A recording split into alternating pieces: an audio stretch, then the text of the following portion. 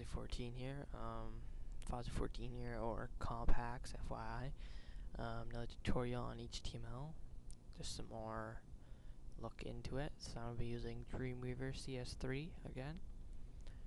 So let's open up Dreamweaver, and we got the HTML starting here. I guess I will also put this in here, just so that I can make it nice.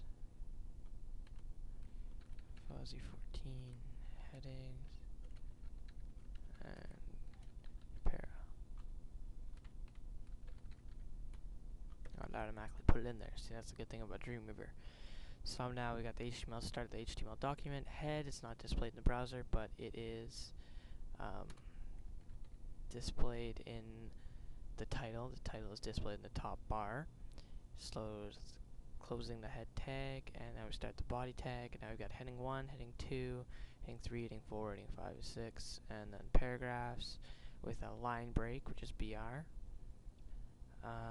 Yeah, also, let's add in between here an HR, just like that, an HR. It just defines a horizontal line. So let's go ahead and look at it.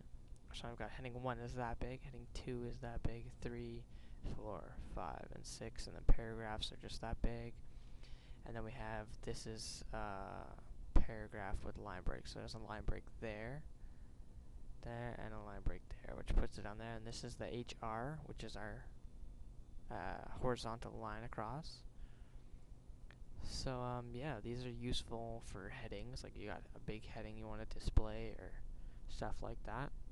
So here, let's just show you. It defines the HTML document, defines the body, defines the header, yeah, paragraph, a line break, and a horizontal line. Now these comments are useful for when you want to just put something in there, just like, hey, edit here, then I can remember that's where I stopped editing last time, and I can continue to edit there or something like that. I don't know. They're not displayed inside the browser, so you can't see them, but they're useful when you're doing something inside the code and you might lose your place or something. I don't know. Whatever you can find a use for them. So yeah, thanks for watching, and be sure to rate, comment, and subscribe.